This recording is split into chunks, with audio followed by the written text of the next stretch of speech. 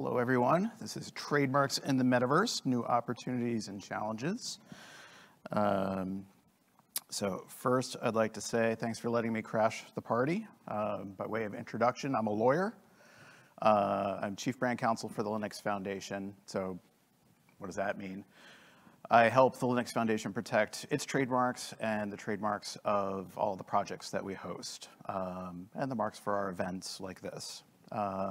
I'm a US-based attorney, so pretty much everything I'll be talking about today is based on US law. In some specific situations, I'll be talking about laws in other countries, but I'll flag that when I do. And one of the other things that I do is I serve on the International Trademark Association's Emerging Issues Committee.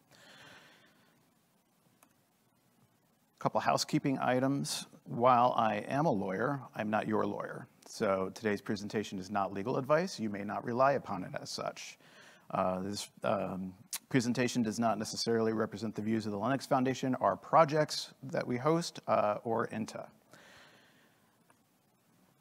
So I mentioned INTA. I'm just not expanding on my resume to impress you, as I'm sure that does. The reason I mentioned INTA is the Emerging Issues Committee has various subcommittees, and I serve on the New Emerging Issues Committee. So that means we're tasked with examining issues on the very front line that might be relevant to trademarks. Sometimes we look at something and there's just simply nothing to look at and it goes away. Other times we have to take a deeper dive. And this was one of those situations. The Inter Board of Directors asked us last year to investigate trademarks and the metaverse. Our subcommittee produced a report on this, which was released last month. I would say go and check it out. You're more than welcome to, but the target audience really is trademark lawyers.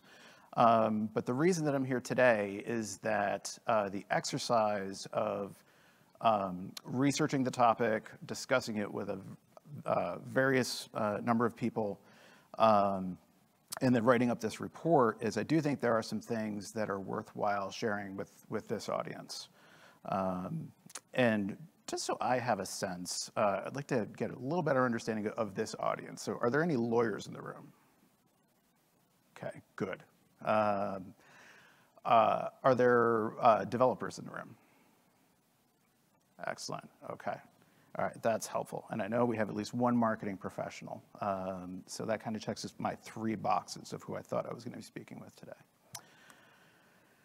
All right, so we're going to talk about trademarks in the metaverse, but I do need to kind of lay the groundwork on the trademark side of things. So I'm going to run through some specific topics about trademarks and trademark law that are going to be important in the second half of the discussion. So I'll try to be as quick as I can, but also keep it interesting. You know, one thing that we discovered in the process of putting together the INTA report is that at the conceptual level, it seems pretty straightforward. It's like, yeah, people are going to use trademarks in the metaverse and you should protect them, and that all makes sense. Once we started getting into the details of how exactly that would work, it got very complicated very quickly, which isn't really a surprise when you get into any new technology. So things that I'm going to cover first, goods and services, classification, use as a trademark, and then a couple additional issues, jurisdiction, enforcement, and trademark licenses. Okay, so trademark law protects marks. That seems straightforward enough, but that's wrong. Trademark law protects marks that are used to identify and distinguish his or her goods from those manufactured or sold by others and to indicate the source of those goods. That's straight from the US trademark statute. So unless you're Coca-Cola or McDonald's or a few other famous mark owners, trademark rights extend to 2 things. It's not just the mark, it's the mark as it's used with the offering of a particular good or a service. And the point of it all is the mark indicates the source of that service. So remember that this is trademarks are a valuable intellectual property right, It's also a consumer protection act. This is all about consumers making sure that they can understand what it is that they're purchasing. But I think, this concept that it's the mark with specific goods and services, I think it's fairly intuitive. So on the one hand, you can have one company use a mark, Delta, in connection with air transportation services. At the same time, you can have another company using Delta in connection with plumbing fixtures. Nobody's confused by this, and why would they? The offering of air transportation services and plumbing fixtures have nothing to do with each other. And the marketplace understands that. So that's where the goods and services really come into play. These are examples of the US trademark registrations for the two Delta marks. And you'll see there, it identifies the mark. It then identifies what the claimed goods are. So there you'll see for air transportation of passengers, mail, and express freight and cargo. And then it also identifies a class, and we'll get to that in a minute. Not sure why this keeps blacking out on me. So you'll see there class 39, and it's too small to read, but that also identifies a class, 13 I think it is. So classification. You have the entire world of goods and services. It became very clear pretty early on in national trademark registration systems that this needed to be organized in some way. So 1957, enter the Nice classification system. It's officially called the Nice Agreement Concerning the International Classification of Goods and Services for the Purposes of the Registration of Marks. People just call it the Nice classification system. It's an international treaty that divides the universe of goods and services into currently 45 classes of goods and services. It has been modified over time. There's a meeting every, I believe it's 3 years, where they work on revisions to the classification system. So new goods and services come into existence. They talk about where to classify it. And occasionally they add new classes to the classification system. Roughly 150 countries, which is basically approaching all of them. 4 regional trademark offices, so like the EU IP office and WIPO, all use the Nice classification system for their trademark applications and registrations. A key point there on the last one is it's required to participate in the Madrid Protocol, which is an international filing system for trademarks. Madrid Protocol is a whole separate subject that we won't get into. But it is a kind of a powerful influence. And Canada amended their Trademark Act in 2019 in part to adopt the Nice classification system, which it had not been using, just so it could join the Madrid Protocol. Okay, so for the classes, this is an example of Class 9 from the WIPO website. You can see it has the full listing of classes. 1 through 34 are goods, 35 through 45 are services, and then it tells you what falls into each classification. Now, how it's used varies from country to country. So some countries allow a class heading claim, which means you can file a trademark application for your mark in Class 9, and that's all that you have to say. Other countries, like the United States, require very specific descriptions of the goods and services that you're claiming that you use your trademark with.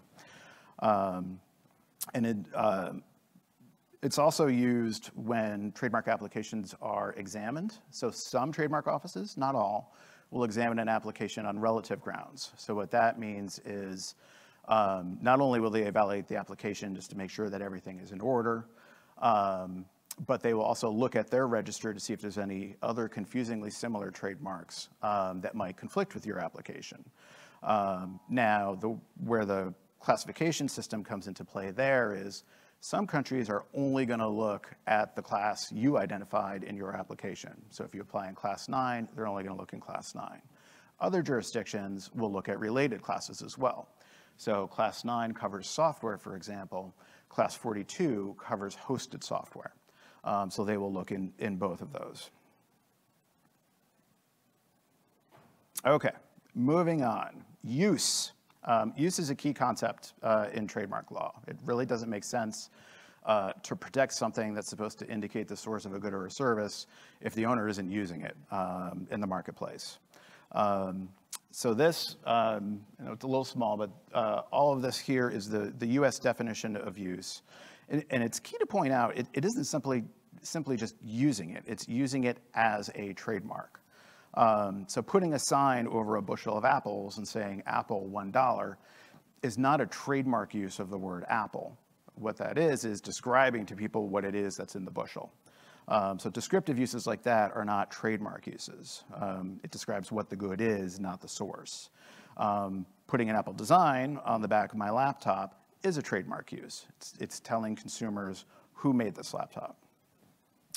Now, the hard part is that use comes up in various contexts when we're talking about trademarks, and every country approaches it in their own way. So it could come up in a registration context. So you apply to register a mark.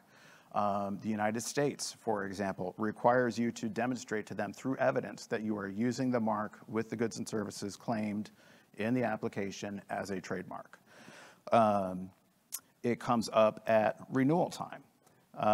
Some countries require evidence, so you don't have to demonstrate use when you obtain a registration, but you keep that registration at renewal. You have to provide evidence of that use to convince them that you're still actually using the mark. And it comes up in enforcement contexts. So it either can be a purely defensive one where someone is trying to cancel your trademark rights, where they think you're not using it as a trademark, and you have to provide evidence in support of that. It can also come up in a counterclaim. If I sue somebody for trademark infringement, they're going to come after me and say, prove that you're actually using your trademark and that you have trademark rights. All right, I think this is close to the trademark, being done with the trademark basics, and then we'll get into some metaverse stuff. And we'll cover more on these later. So, key point that a lot of people forget, trademark rights are national in scope. If I have a trademark right in Canada, that does not do me any good in Finland. Now, there's some gray area around that if you can prove, that the infringer in Finland was aware of your trademark rights in Canada, and that's why they started using it. But basically speaking, your trademark rights are national. So what that means is it's expensive to register trademarks worldwide. I mean, most companies don't do it worldwide because of that cost, but everyone finds their appropriate comfort zone that gives them the appropriate level of coverage at a reasonable cost. Trademark rights are enforced in national trademark offices and courts. If I want to stop something that's going on in Sweden, I have to hire a Swedish lawyer to oppose that application in Sweden, or I have to hire that Swedish lawyer to go to a court in Sweden.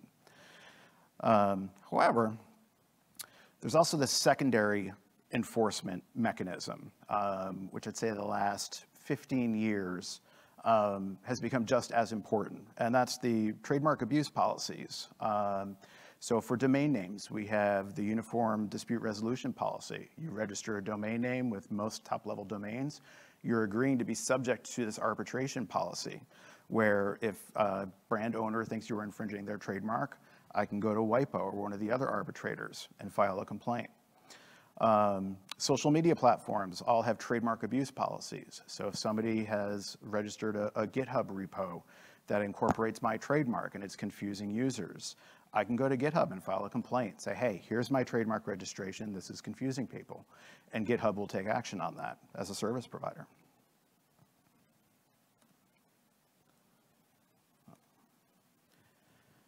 Okay. So let me actually just pause there for a second, because we're going to transition now into some metaverse-specific stuff. Any questions on what I've talked about so far? Okay, great. All right, trademarks in the metaverse. I mean, this is a great opportunity, right? So new ways to market and sell existing goods and services.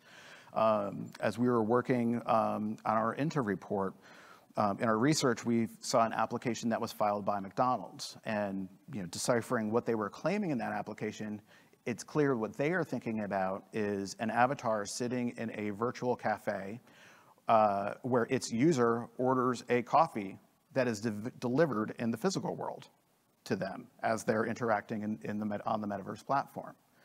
It's like it's not a new good. Anyone can get a coffee from McDonald's, but it's a new way of getting and marketing that good. You can create new virtual counterparts to existing goods and services. I think this is the most obvious one when you're talking about physical goods, so clothing, shoes, cars.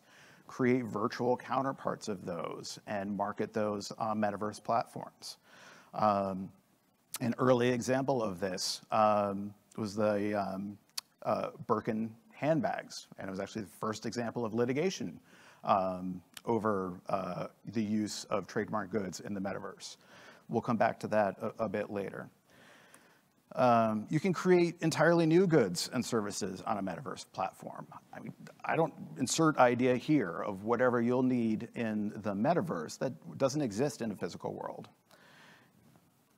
And it also just expands the geographic scope of brand awareness. So you have a very popular brand in one part of the country, and even with the internet, it just doesn't have brand awareness in other parts of the world. What you can do on a metaverse platform is attract new potential purchasers of goods and services who could be based anywhere.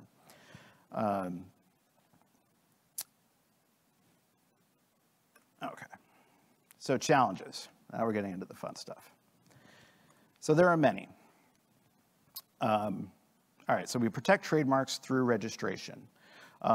You do generate some trademark rights just by using a mark, more in common law countries like the United States. But for the most part, let's just say the best way to protect a trademark is through registration. Well, what are the goods and services for this thing that you're doing on a metaverse platform? And where do you apply to register the trademark then? Again, we talked about different use requirements from country to country. What does it mean to use a mark on a metaverse platform? And does it align with every country's requirements for that? License arrangements. So there's a lot of uncertainty on how much controlled technology is going to support, especially platform to platform. So when a brand owner licenses its trademark to another, it has to control the quality and the nature of the goods and services that are offered under their mark. We're going to talk about that a bit more. But this is kind of a dual challenge and opportunity. I think from what I hear about the technology being developed for use in connection with the metaverse, there's going to be some opportunities there for technological controls rather than pure contractual and legal controls. That said, that's all future looking, and brand owners don't know where that's going to land. And then enforcement, of course. So if I see somebody who's infringing my mark in a virtual world, where do I go? What forum do I use? What country do I go to? What's the standard for evidence in that country? Can I even identify the relevant consumer who's going to be confused by this if the experience on a particular metaverse platform may vary from user to user depending on certain inputs?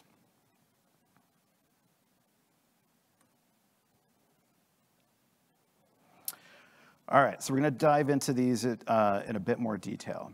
So brand owners likely need new trademark registrations to protect their marks. And you might say, well, wait a second, like especially in the case of a physical good, why do I need a registration for a corresponding virtual good?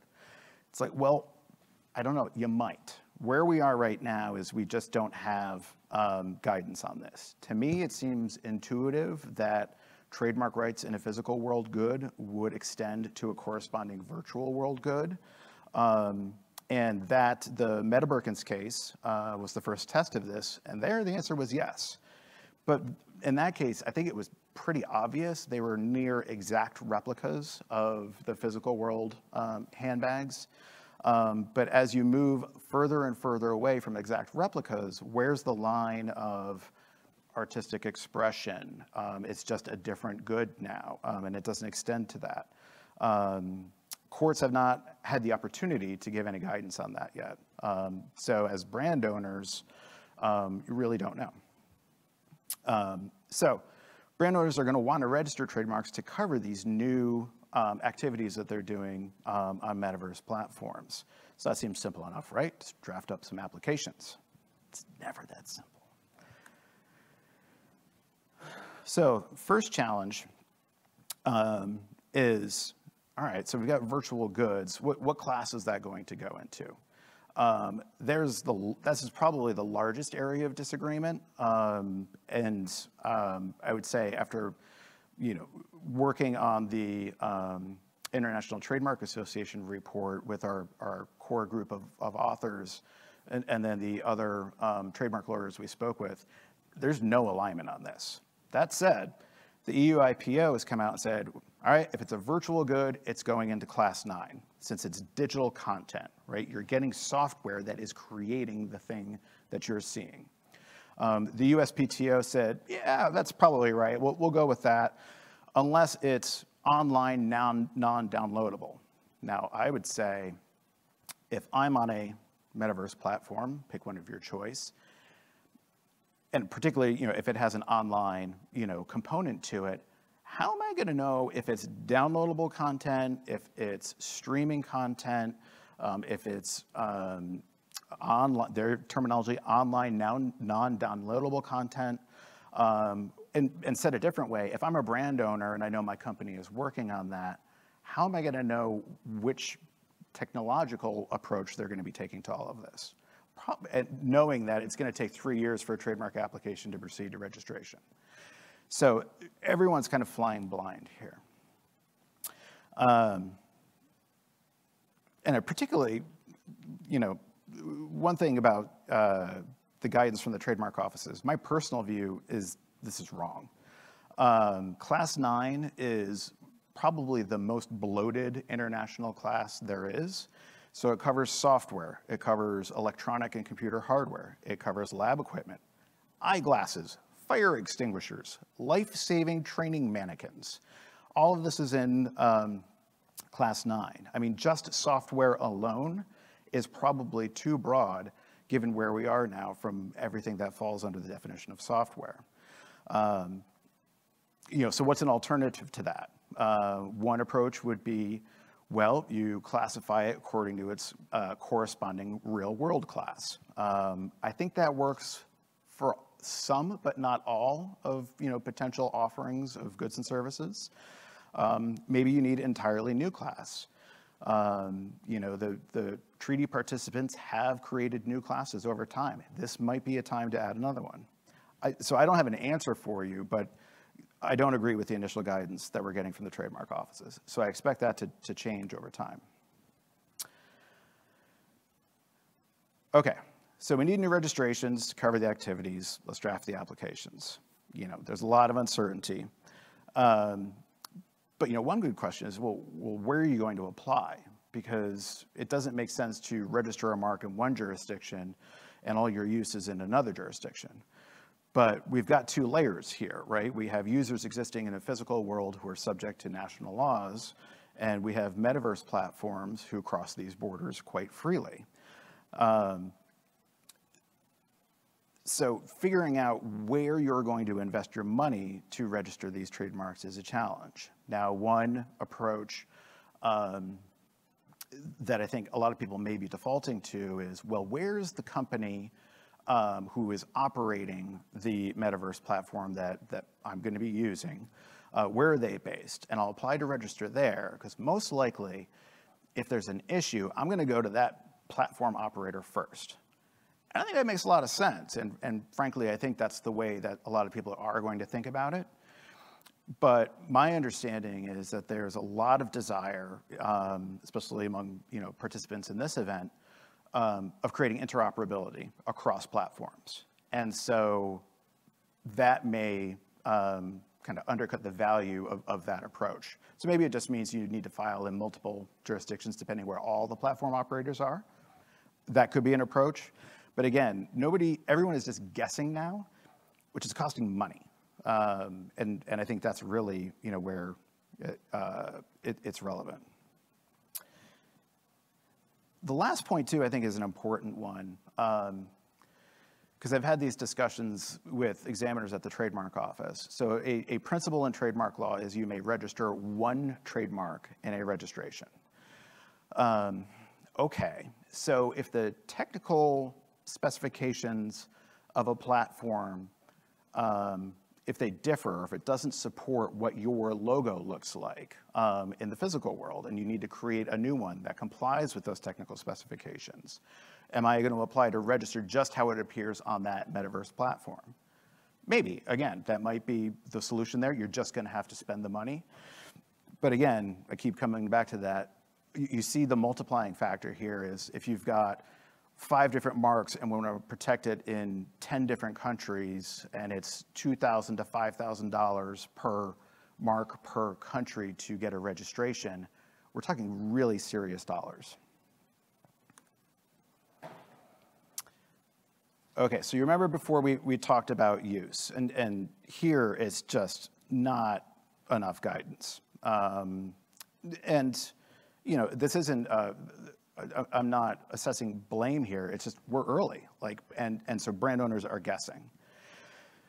So when you apply to register a mark, and it's going to be for a virtual good in the United States, and you're going to have to show that the mark is in use in commerce in the United States, and they're telling you it has to be labeled as downloadable software in Class 9, well, how am I going to show that? How am I going to prove to the USPTO? What are their standards for acceptance of that declaration of use that says, PTO, here's my mark being used with the goods I claimed in my application? We don't have that guidance yet. And I can tell you right now, as somebody who represents open source projects, the PTO struggles with anything that isn't a box you take off of a shelf and go to a cash register and pay for it. So marks for open source projects where we have to find a download button somewhere, because that is the only thing that the USPTO examiners understand. You can imagine trying to show them the purchase point for a virtual good on a metaverse platform, how that's going to work. Not well. But again, it varies country to country. We talked about this earlier. How do you prove use in China for these same virtual goods to defend against the non-use cancellation action? In China, they use the NIS classification system, but then they have their own sub-classification system under that. So you basically check boxes of standard descriptions, which don't really align necessarily with the good, but so you check boxes that are anywhere near what exactly it is that you're offering. But then somebody could attempt to cancel your registration, saying, well, you're not using it with that. So how do I prove in a court in China that I am, in fact, using my mark in connection with these virtual goods in China? And the Chinese courts want to see China-specific evidence. And it comes up, as I said, in renewal. So I have to renew my registration in the Philippines. They want to see evidence of use in the Philippines of a virtual good. How am I going to show that? I don't have answers for you. But I do want to flag these problems because I think these are problems that we are going to need to solve. Sure. Could you just grab a mic so the virtual people can hear the question?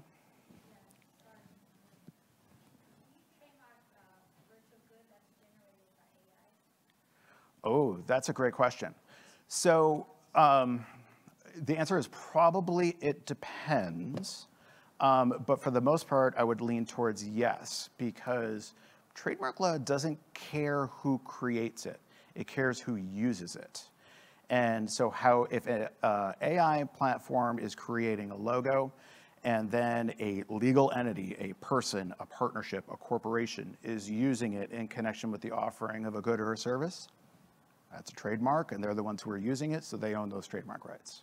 So I would say in that case, yeah, I mean, I think it would. Now, with logos, if it's creative enough, you still have copyright issues. And copyright is where the real question is. But in the case of, well, can I own the trademark, it's actually probably the downside of AI-developed content doesn't hurt as much in this case, right? Because who's going to be complaining about it? Because I don't think people will be interested in the copyright rights in the logo as much as they would in the trademark rights. But yeah, very related topic. There's a lot going on in the AI space as well. Okay, trademark licenses. This one is, it's going to be messy in the sense that it's a lot of work and a lot of adverse parties are going to have to talk to each other. So licensor, licensee. So standard trademark license, you identify certain things. What marks are licensed to the licensee? What goods and services are licensed to the licensee? Which jurisdictions? Sometimes it's worldwide, sometimes it's regional, sometimes it's state to state or province to province. So that's all set forth in the registration.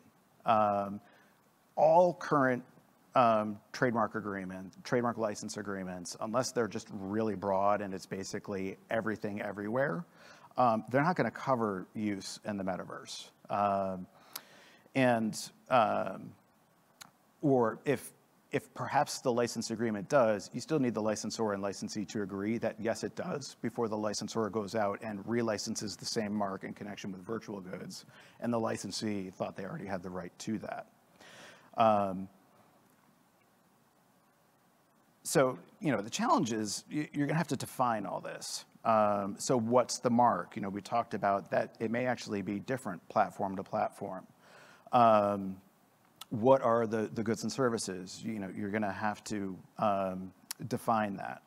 But I think one interesting part here is, trademark owners must control the quality of the goods and services with which their mark is used. So that's not trademark owners should control, it's a good idea, it's must.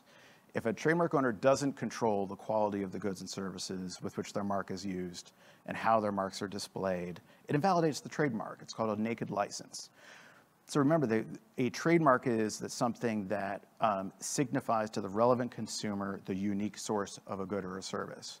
If a licensee is out there doing whatever they want with your trademark, consumers don't know, well, who's the real source anymore.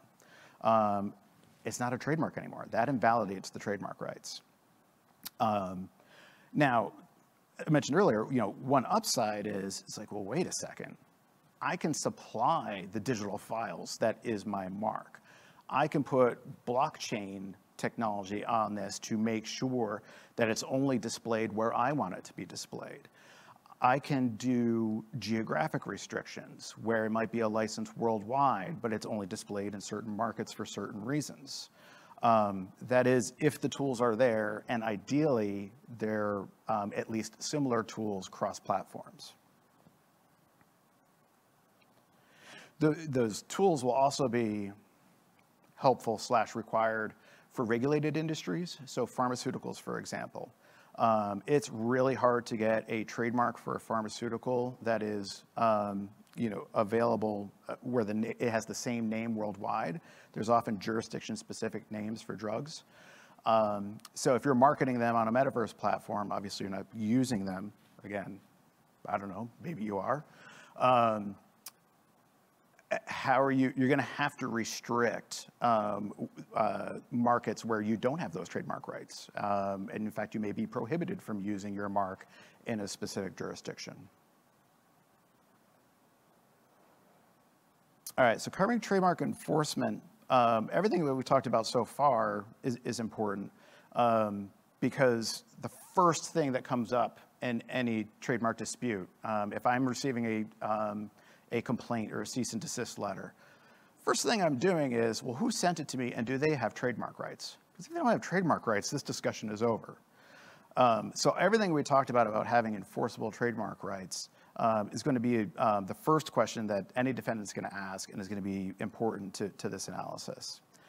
But then there's the question of evidence, right? So I see somebody on a Metaverse platform using a mark a certain way. I think it infringes my trademark rights. Well, that's great that you think that. How are you going to prove it? And where are you going to prove it? What is the data that's available that tells you where the mark was displayed in the real world? Because again, if I'm suing somebody in a Canadian court, we can only be talking about Canadian use. How am I going to identify what users are seeing it? So if a platform has the ability to change who sees or experiences a trademark on a specific platform, How am I going to show that the relevant consumer is likely to be confused if I can't even show who the relevant consumer is in that particular place and if they did see it? And also just from an evidence gathering, how am I going to replicate the experience of, you know, I'm not going to have the same, my avatar won't have the same metadata that the relevant consumer will necessarily. So as a lawyer, how am I going to gather that evidence if I can't replicate the experience that they're having? All very complicated questions. And then, you know, we've talked about this. All right, so you've got evidence. You know you have enforceable rights. I'm going to sue them. Well, where? Where are you going to sue them? And are you going to go to a court, or are you going to go to a Metaverse platform operator? You know, are they going to have their own trademark dispute mechanisms in place? My guess is probably likely. You know, the same as social media platforms. But what if the infringement is on multiple platforms? Well, then I have to go to all of them. That may be where we end up. But what if an international organization is established, you know, similar to ICANN, to create and enforce uniform rules? You know, it doesn't.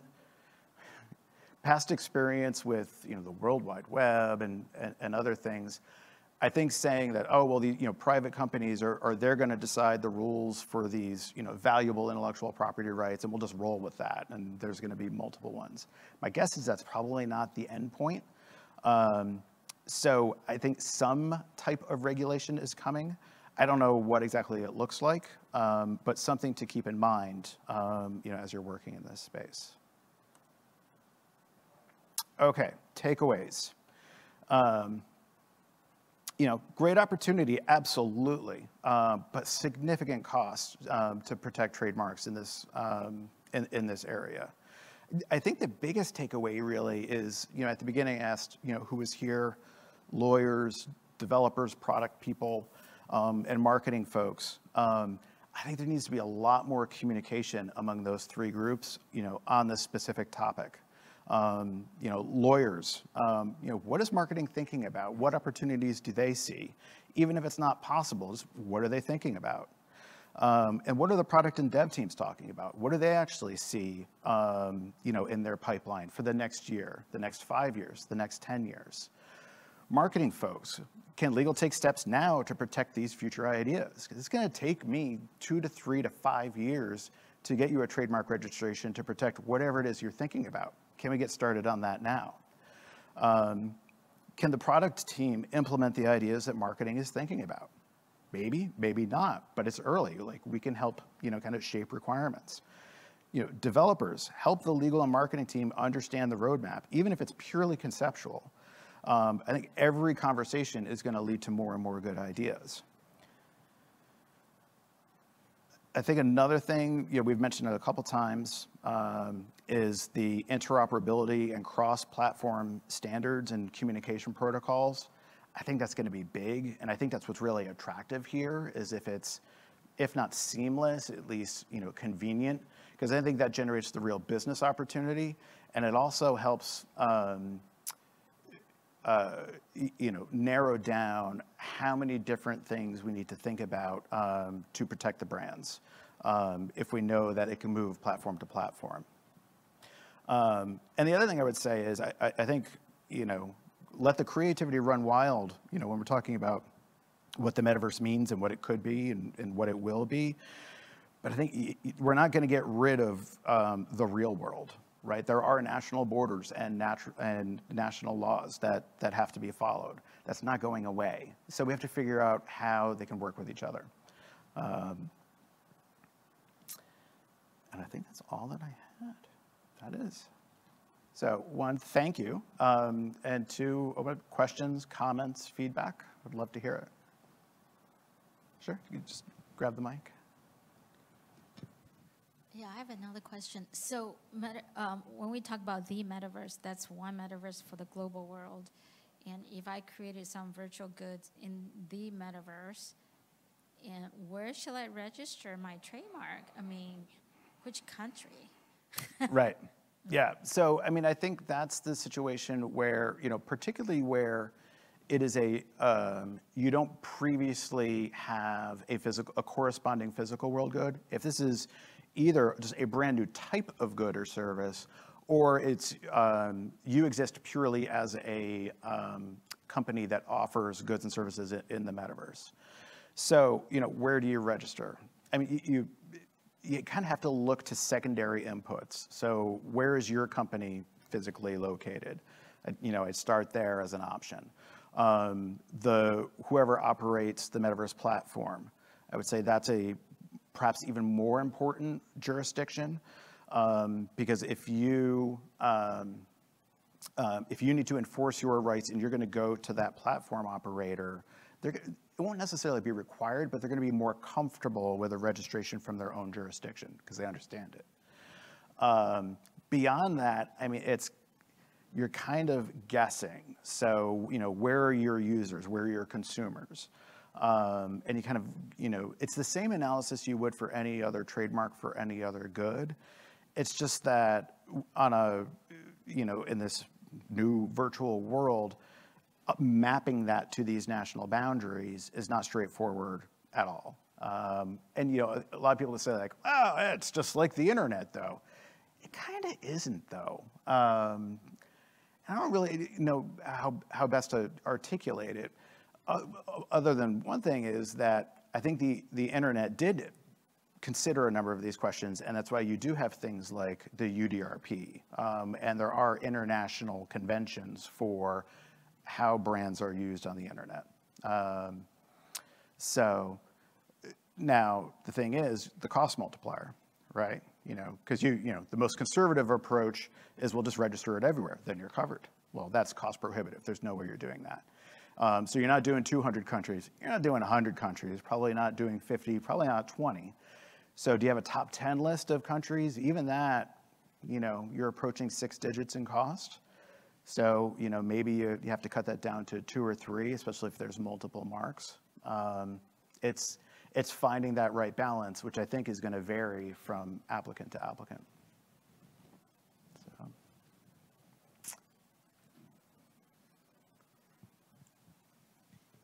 Hopefully this isn't a dumb question, but why are trademarks so expensive, and what does that money, where does it go? What does it fund? And are there opportunities for open source or nonprofit projects to pay less in this realm? So the last part is probably the easiest to answer, which is to say from the government perspective, no. They don't differentiate nonprofits or individual applicants. On the patent side, they have small entities where the fee structure is lower. Trademarks it's based on how many classes of goods or services are in your application for your mark. So if it's one mark in 2 classes, you pay $650 to the U.S. government for that. You then you require a lawyer like me to actually file the application. Some jurisdictions, the U.S., although I think they're moving away from this, do allow pro se applications where a non-lawyer files it on their own behalf. But in most jurisdictions, you need somebody licensed in that country to file the application. Now that is one, theoretically, upside of the Madrid Protocol that I mentioned earlier, that international filing system. There often is an initial cost savings there because you're cutting out the local counsel. So you file locally, you check a box for other countries, the applications are sent there through WIPO. But if the National Trademark Office who receives it raises any issues, you then need local counsel to respond to the issues. So in my experience, particularly in software, is Madrid Protocol ends up not being the savings it is advertised to be. If I'm selling jewelry, the class and the description is just jewelry. And so that it's not complex. And those applications go through quite nicely. And you do experience that cost savings. So, what does the money go to? It's running the National Trademark Office. Some of those fees go to organizations like WIPO, and then it's the legal fees associated with preparing and filing the application, tracking it, all that stuff on an international basis. So we're cheaper than patents, though. I will say that. So on an IP right to IP right, trademarks are a bargain. So I got a question. Yeah, I mean, copyright, it's actually, I don't even remember what the costs are. It's really cheap to apply to register a copyright. Although with software, it's a hassle because it's, by the time you file it, you then have to file it again with your deposit copies. So it's a frequent exercise with copyright registrations. So I got a question for you. Yep. And it's more of an opinion piece, but I think you'll enjoy it. So imagine, and this is a realistic thing that can happen. Say I've got a character that I've built with a red fedora, pink jumpsuit, fluffy bunny shoes, and a white. It's a very unique, strange look. Yep. But I've managed to amass 500 million people who watch and come to my world. How do you propose that person tries to protect the likeness, even though none of the assets are unique, but the combination of the assets are what's unique? Yeah, exactly. So there, I would say, and again, this is important to differentiate the different types of IP. The copyright claims there, I think, are harder. To me, that's a pretty straightforward, valid trademark. The trade dress of kind of if the look is consistent and it is functioning as a source identifier. So if I see your character walking around, it's like, there's Royal, all right. Like, let's hear a speech. It's functioning as a source identifier, so it's a trademark and protectable. Now, I will say things like, the presentation of a costume, trademark law there's higher standards. So it's not inherently distinctive, where it is automatically protectable. You're gonna have to prove to the trademark office that it has acquired distinctiveness and provide evidence of that acquired distinctiveness. So your 500,000 followers is probably exhibit A, and showing how that's connected with whatever services you're claiming. And then the scope of protection is going to be pretty narrow, right? So you're not going to, you wouldn't be covering the color pink for your shoes. It's the specific look. The question is, at what threshold? I'm building my community and I get the first 100,000 and somebody decides I'm going to dress like that. Yep. And then you keep on going to get 500 million. Right. Is that prior art? And so the conceptual issue you're talking about is something that trademark law has dealt with forever, right? So how many units sold is enough to show use in commerce? Well, if I'm building an aircraft carrier, 1 is enough, right? But if it's a Matchbox car, well, then I'm going to need 20,000 units sold. And unfortunately, it's one of those, well, I'll tell you when I see it, examples. It's whatever that particular court feels is the right number. But yes, you're not going to be able to pinpoint a threshold. There's going to be gray area. So I'd say get far past that gray area, and then you'll be confident. But good question. All right. Well, thank you, everyone.